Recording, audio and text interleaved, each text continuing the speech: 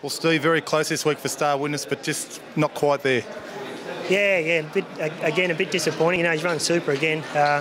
Had a nice run early and tracked up great. The thing in front of me was sort of gone, so we had to come out and roll. He got there, but he was out in the last 100 metres. He was out on his feet. Just probably the ground being wet. He handles the ground, but it just makes it a bit testing and sort of makes it like a 1400 metre race. So did you get to the front a little bit earlier than you really wanted to?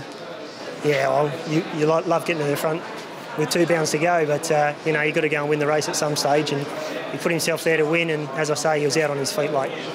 He certainly didn't disgrace himself, though. I thought he ran super. Yeah, he ran really well. As I say, I think on firm ground probably would be a different result. And where do you think he might go from here? Is it a wait and see now, or is July Cup still a possibility? Yeah, I've got no idea actually. I suppose I'll just see how he pulls up, whether that's it for him or he has one more. I'm not sure. Danny will have to see, but he's certainly in great shape and racing brilliantly. So you wouldn't be surprised if he kept on. No doubt he went up to the best of his ability today and some of his better form. Yeah, exactly. No, he was really on song today. As I say, he travelled great through the first half of the race. Just a bit shame that, the ground was soft, and I think that just took the edge off him late.